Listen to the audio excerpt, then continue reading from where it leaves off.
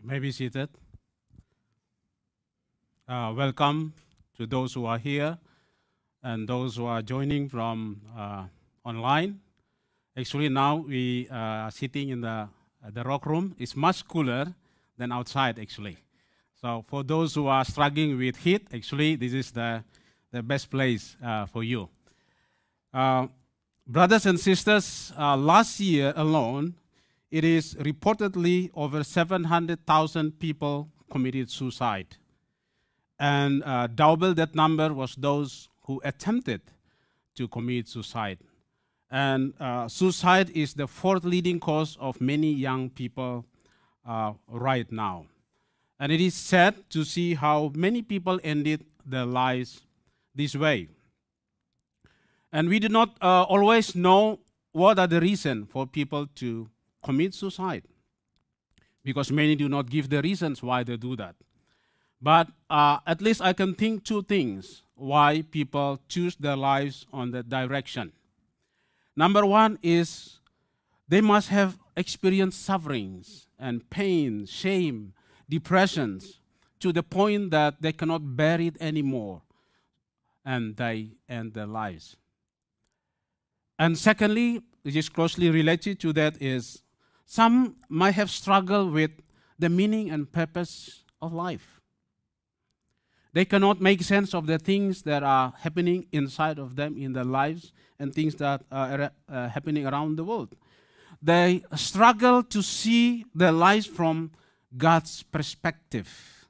And we call this the wisdom of God, which is our topic today. And for those who have been following us in the last 6-7 weeks, we have been talking about God, Knowing God series. And today will be the last one on that.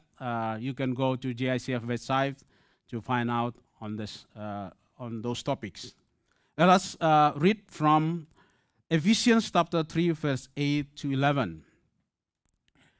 Although I am less than the least of all the Lord's people, this grace was given me to preach to Gentiles the boundless or the unsearchable riches of Christ, and to make plain to everyone the administration of this mystery, which is for ages past kept hidden in God, who created all things.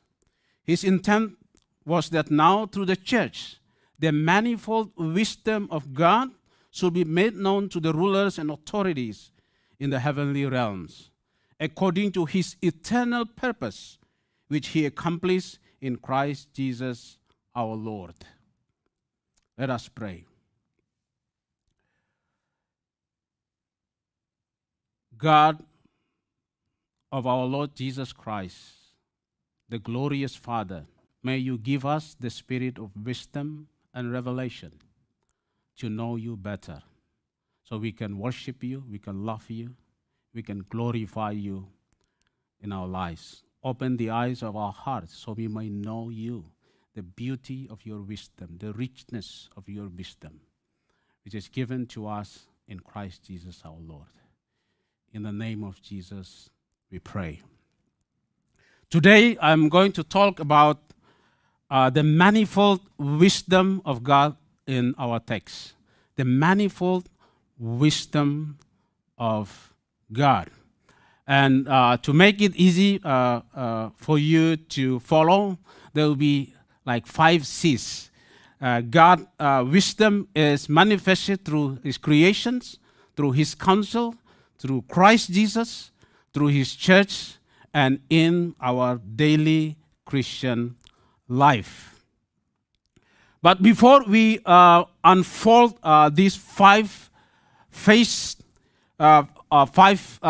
angles of the wisdom of God, let's start with the meaning of the wisdom of God. What is the wisdom of God? Now, Wayne Grudem defines it, as many other people, that God always chooses the best goals and the best means to those goals. God's decision about what he will do are always wise decisions. That is, they always bring about the best results from God's ultimate perspective. and they will bring about those results through the best possible means. Our God sees the big pictures and the small detailed pictures at the same time. He sees the end and the beginning at the same time. He sees also the process to the end. God sees from above, from underneath. God sees from all sides, from all angles. That is why in the last couple of weeks we see that God, how can God be just and love at the same time? He can be righteous and compassionate at the same time. He can punish and love at the same time. It is beyond our own understanding to grasp it. But for God, He sees all these things at the same time from His own perspectives. Now, there are also, we could say, the two types or two natures of the wisdom of God. Number one is that there are hidden or beyond our understanding. That's what Isaiah says, "For my thoughts are not your thoughts, neither are your ways my ways, declares the Lord. And the heavens are high, as the heavens are higher than the earth, so are my ways higher than your ways, and my thoughts than your thoughts." That speaks about His wisdom, His ways are much higher than ours. And in Deuteronomy 29:29 it says, "The secret things belong to the Lord our God, but the things revealed belong to us and to our children forever, that we may follow all the words of His law." Here we can see that, yes, on the one hand, God's wisdom is beyond our understanding, but on the other hand, He is willing also to reveal, to make known His wisdom for us. We call that the revealed wisdom of God. And this revealed wisdom of God, some were hidden in the past. It was not revealed to the prophets in the Old Testament. But progressively, God makes it known to His people, His prophets, His apostles. And there are wisdom that already available for us in our lives. But we need to seek Him. Yes, our song says. We need to continue to renew our mind to gain and to understand more of this wisdom that is already made available for us as believers. Now, let's go back to our manifold wisdom of God. How God reveals or manifested His wisdom throughout the history of the Bible. Number one, God reveals His wisdom through His creation. Psalm says, "How many are your works? Lord, in wisdom you made them all. The Lord by wisdom founded the earth. He who made the earth by His power, who established the world by His wisdom." We can learn few things from these verses. Number one, wisdom was the instrument by which God created the universe. Proverbs chapter 8, verse 27 talks about the personified wisdom of God. It said, wisdom said, "I was there when God created the whole thing, the heavens." And later on we can find wisdom is in Christ. Secondly, we know that creation is not random. Creation is not just happen. It is a well-planned, well-designed by the wisest architect, God Himself. Number three, we can learn from these verses is that the creations, including our lives, has purpose and meaning. Right from the beginning. We are created in the image and likeness of God. And this meaning and purpose of life was and are given by our Creator. The meaning and purpose of our lives are not given even by ourselves, not given by our government, not given by the kings, not given by our works, our status. It is given by the Creator of our lives. And what is the ultimate purpose of all this? The Bible clearly says, we all know, it is for His glory. It is for His glory. We look at the stars in the sky, and sometimes I wonder, Why there are so many stars? Do we need them all? Probably not. And there are still many that are not discovered yet. But we don't know. Even people have been struggling for decades to get to Moon and Mars. But one thing is for sure. The stars are there. The beauty of this nature is to remind us of the glory of God, the power, His mighty here on His creations. Number 2, the wisdom of God is revealed through His counsels. Proverbs chapter 2 verse 6 says, "The Lord gives wisdom, and from His mouth comes knowledge and understanding." What comes out of the mouth of God is His word, His commandments, His decrees, His statutes.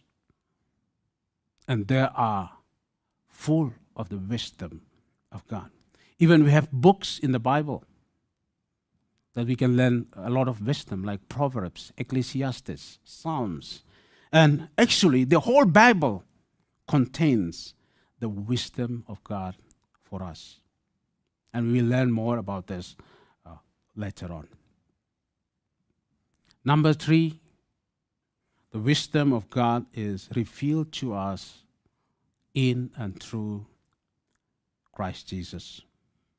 Our text in Ephesians says that He made known the manifold of His wisdom according to the eternal purpose which He accomplished in Christ Jesus. So we could say that the whole purpose, whole counsel of God, the eternal purpose for us is accomplished, is contained in Jesus Christ. There are some verses that you can read. 1 Corinthians 1:24. We read earlier to the worship team. "But to those whom God has called, both Jews and Greeks, Christ the power of God and the wisdom of God." 1 Corinthians 1:30 says, "It is because of Him that you are in Christ Jesus, who has become for us wisdom from God. That is our righteousness, our holiness, and our redemptions." And I like Colossians 1 verse 9c to 10. You might find this is amazing verse about the wisdom.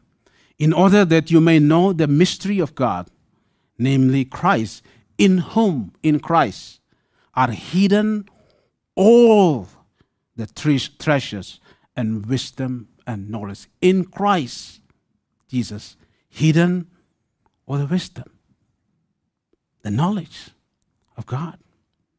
And we learn later that when we seek Christ to know Him more, we'll have more of His wisdom inside of our lives. But the question is, how Christ become our wisdom? Number 1, because Christ is God Himself. He is the second person of the triune God. And He's the Logos, the Word of God. He was there when the heaven and earth were created. And Colossians chapter 1:16 says that in Him, through Him, by Him, for Him, were everything created, visible, invisible, invisible, on earth, in heavens. That's why the incarnated God, contains the whole wisdom of God. Secondly, Christ becomes wisdom to us through redemption. And through redemption, the wisdom of God is revealed more clearly. We read in our text that for ages past, that wisdom was kept hidden in God who creates all things. But now He revealed that to His prophets and His apostles. And the whole Ephesians chapter 1 talks about this richness of the wisdom of God. I encourage you to read and even memorize that. Ephesians chapter 1, 3 to 13. But I will read from a few verses from Ephesians chapter 1 when Paul talks about that Christ has blessed us with every spiritual blessings in the heavenly realms. In him, in Christ, we have redemption through his blood, the forgiveness of sin in accordance with the riches of God's grace, which he lavishes on us with all wisdom and understanding. The redemption of God comes through us through all the wisdom and understanding of God. Amazing. And in verse 11, in him we were also chosen. Now it is coming to us personally. Some people might think that I have made my own decisions to choose God. But later on, you will find out that looking back, it is actually all well planned by God, right even before the creation of the world. In him we were chosen, having been predestined according to the plan of him who works everything out in conformity with the purpose of his will.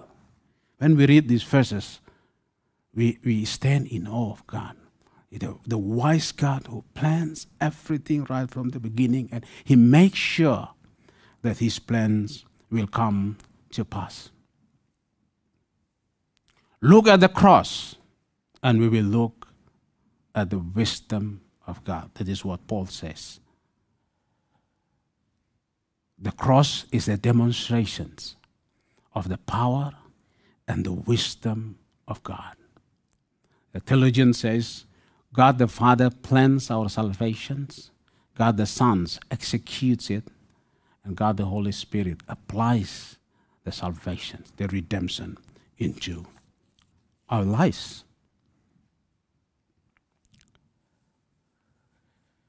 Number 4, the wisdom of God is still related to Jesus Christ, is revealed to us through his church.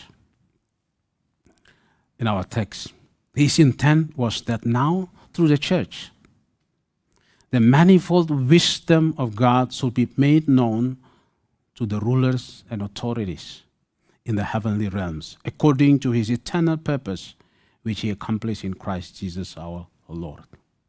What is this manifold wisdom of God? In the context, from chapter 2, verse 11 to chapter 3, verse 13, actually this is about the mystery of the gospel. And what is the mystery of the gospel? Verse 6 says, this mystery is that through the gospel, the Gentiles are heirs together with Israel's, members together of one body, and sharers together in the promise in Christ Jesus. Paul was writing to the church in Ephesus, consisting of people from Jewish backgrounds and from Gentiles backgrounds. And he was telling them that the church is the place for people of many different backgrounds, races, ethnicities to come together.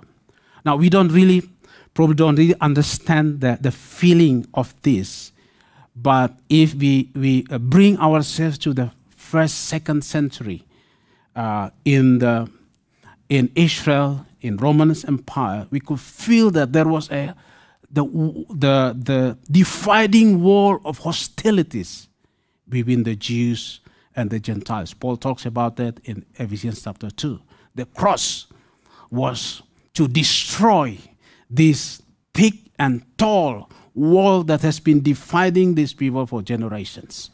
And he was revealing to them that actually this was the plan of God right from the beginning, that one day through his church, people of many different backgrounds will come together. And Paul considered that as a privilege that he was entrusted this gospel.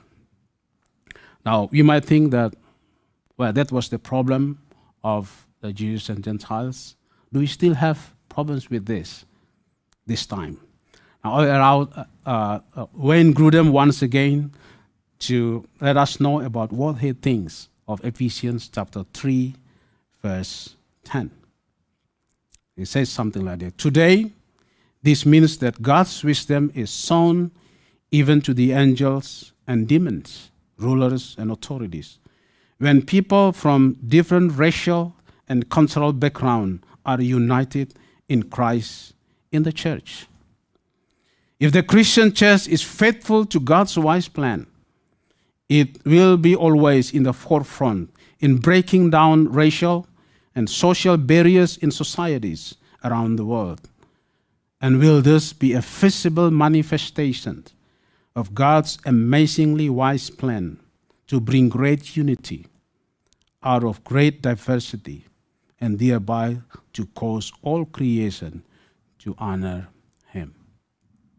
The fact that we are all now present here, we are not Jews by birth, it is a proof of God's eternal purpose from the beginning, that one day His church will be consisting of people from many backgrounds. And if we see around the ICF, there is a living proof of that. We are church where people from many different backgrounds and come together, minister to each other, loving each other, and that's so amazing. And often very sad, churches are built along the line of races and ethnicities, but the church was planned right from the beginning, especially in the New Testament, that it is for all people from all backgrounds. Number 5, the wisdom of God is revealed also in the individual Christian life. But before we learn further, we need also to know the difference between knowledge and wisdom, because they are not the same, even though they are closely related. But they do not always accompany each other. And an uneducated person may be superior to a scholar in wisdom. Knowledge is acquired by study, but wisdom is a result from intuitive insight into the experience of life. Knowledge is much more theoretical. Wisdom is much more practical. Both are imperfect inside of us, but in God, both of them are perfect. That's why oftentimes in the Bible it says the knowledge and wisdom of God, or the wisdom and the knowledge of God. There are wisdom available by God in our Christian life.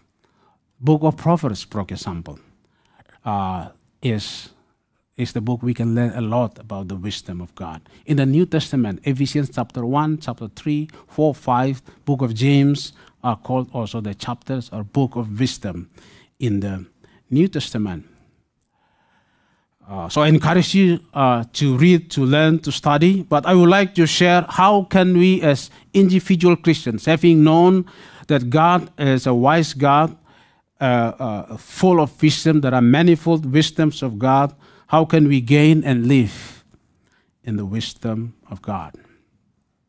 There will be R's, you see. I like to make this sometimes point starting with the same letter, so for those who are busy, you can easily remember that. R number 1 is to receive Jesus, to have Jesus in your lives.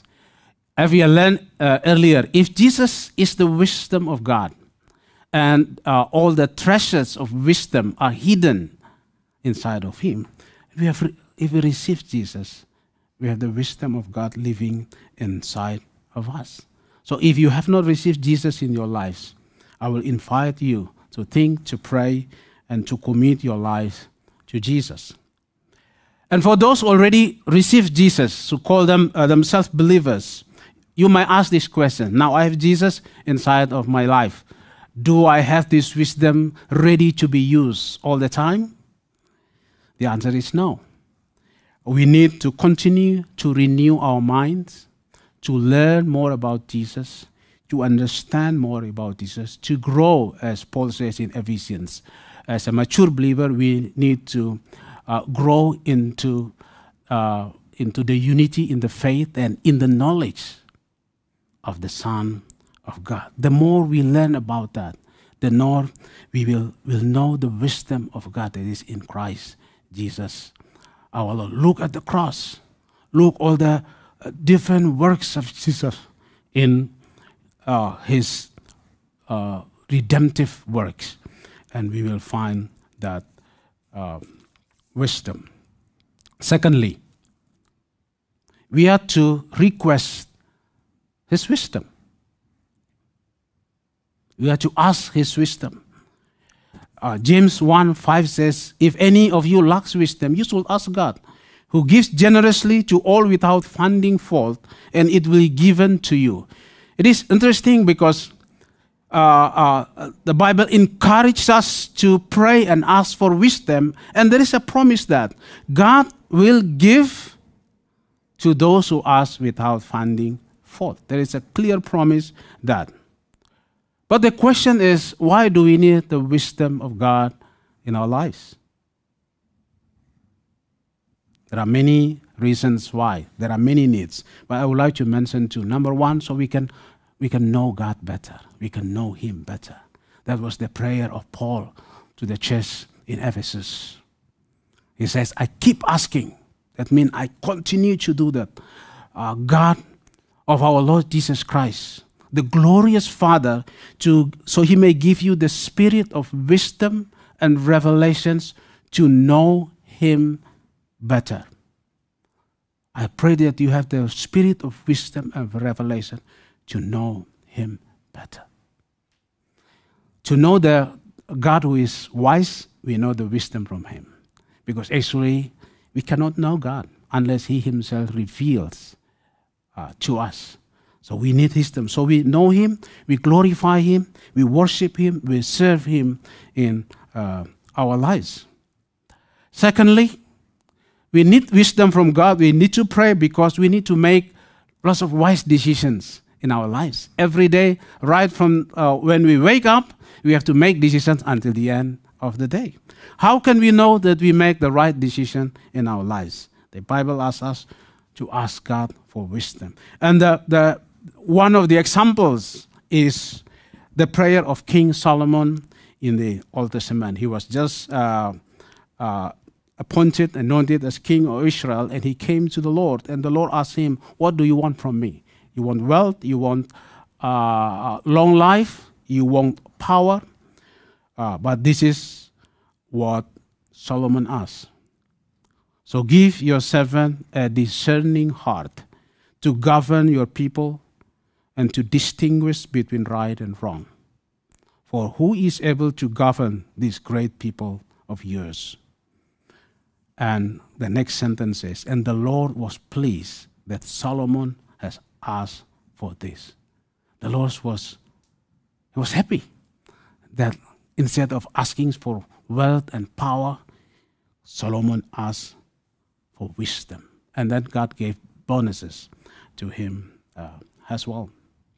From here we can learn that wisdom of God in our lives is the ability to discern, ability to decide which one is right or wrong. Later on we'll see that actually the wisdom of God is a moral decision in our lives. Number 3, how can we gain wisdom of God is revere Him. So number 1, receive Jesus.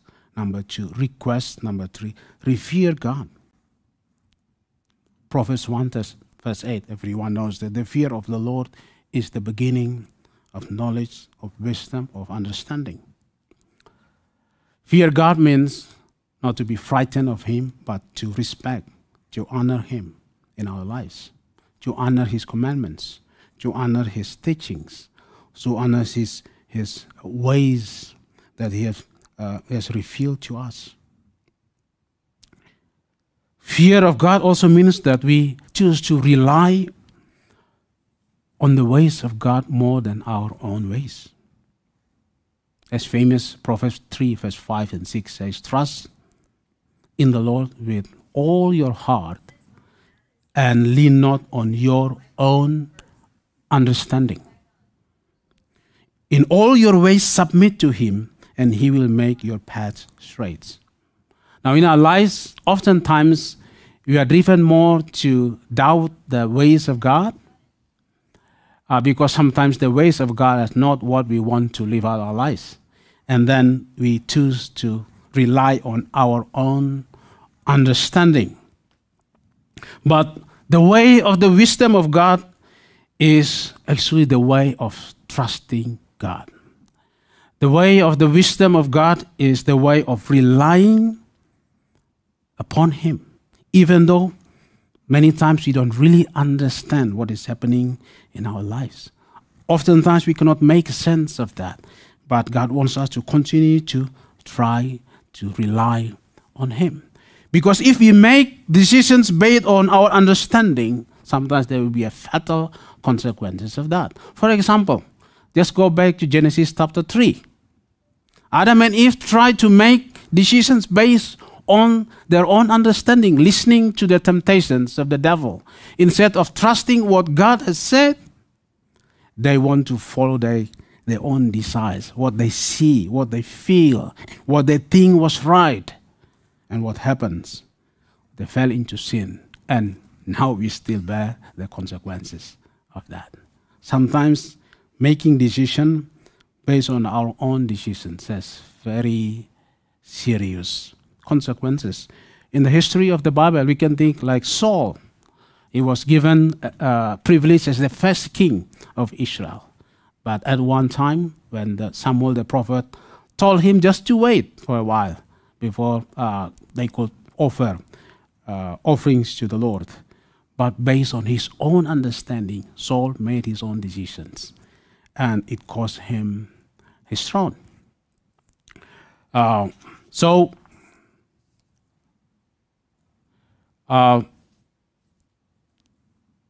Revere Him, trust in His ways, seek Him, and make decisions based on God's wisdom. Number 4 is we are to reflect on the Word of God, on His counsels. As I said before, God reveals His wisdom through His counsel, through His commands. So when we reflect on that, we think about that, we can have the wisdom of God in our lives. I like Psalm 19 and 119. It says, the law of the Lord is perfect, reviving the soul. The statutes of the Lord is trustworthy, making wise the simple. Amazing. What are the statutes? The statutes are the written word of God, His commandments, His words, and that makes wise the simple. Or I like to read these verses to my children when I ask them to read the Bible every day instead of forcing them to do that and later on they will hate it. I just told them, actually, when you read the Bible, think of the Bible, there are lots of benefits of wisdom in your lives. In Psalm 119, it says, oh, how I love your law. I meditate on it all day long. Your commands are always with me and make me wiser than my enemies. I have more insight than all my teachers. And sometimes I jokingly told the children, you see, if you learn the Bible, you are wiser, even having more insight than all your teachers. And for I meditate on your thoughts. I have more understanding than the elders, for I obey your precepts. In the words of God contains the wisdom of God. And as we reflect on it, we think, we pray, and we obey them, we'll have more and more wisdom and insight in our lives. And the last one is recognize the life of wisdom. What is the life of wisdom in practical sense? Now, there are at least 2 I would like to mention, and I will encourage you to read, and you will discover more, because the wisdom of God is boundless, unsearchable in our lives. Number 1, actually, the living in the wisdom of God means living righteously. To have right, good moral choices.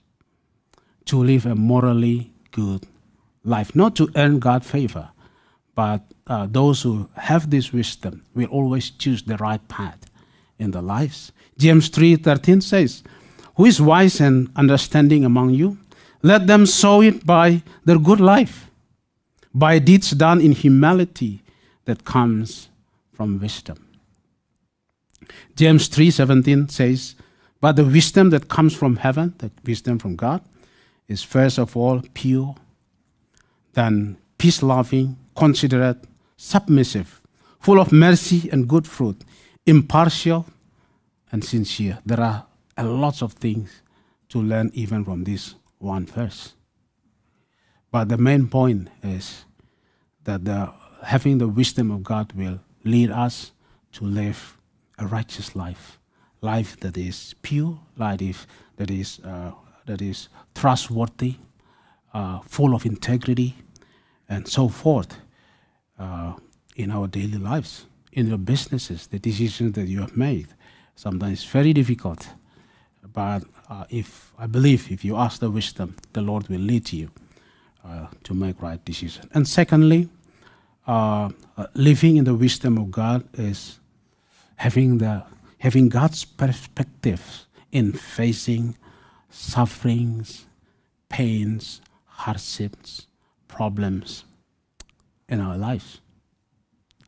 Because if we face challenges in our lives and we try to see from only one angle, our own perspective, probably we'll give up. Cannot understand. But if we try to see from God's wisdom, probably, the Bible says we can see it from much different perspective. Romans chapter 8, 28, 29 says, and we know that in all things God works for the good of those who love him, who have been called according to his purpose, his wisdom, his wise plan. For those God foreknew, he also predestined to be conformed to the image of his Son, that he might be the firstborn among many brothers. Paul was encouraging the church in Rome who were facing challenges in life, that in all things means can be bad things, good things, sufferings, joy, laughter, tears, all things. God is working for the good of those. He has planned everything in detail right from the beginning. We just need to see from his perspective. And one of the purposes is that we are to be conformed more and more to be like him in our lives. That is the grand purpose of God. He allows all these things to happen in our lives. We need to be persevere to face those challenges in life. One pastor says that if you want to read a sad book, how to be able to overcome that, and we'll say that you go to the last pages and see if the ending is good. If you see the ending is good, then you will read the rest of the book with joy, with hope. So, also in our lives, we are facing now lots of challenges, lots of things we don't understand in our lives.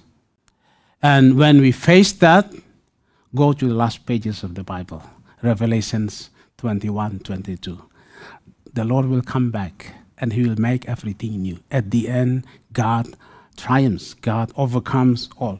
And then now in between, you can live your life from his perspective, even though we face lots of challenges in our lives. May this encourage you to live out your daily lives in the wisdom and knowledge of God. Let us pray. Father God, thank you so much. Even though your wisdom is beyond our understanding, but you have revealed some of them to us through the Spirit that is living in us. Lord, we can know your wisdom, and through having Jesus Christ, the wisdom of God, in him hidden the treasures, all the treasures of the wisdom and knowledge of God. And we pray, Father, that Holy Spirit will guide us to love Jesus, to learn more about him, and Lord, to allow his wisdom to guide and lead our lives. In the name of Jesus we pray and give thanks. Amen.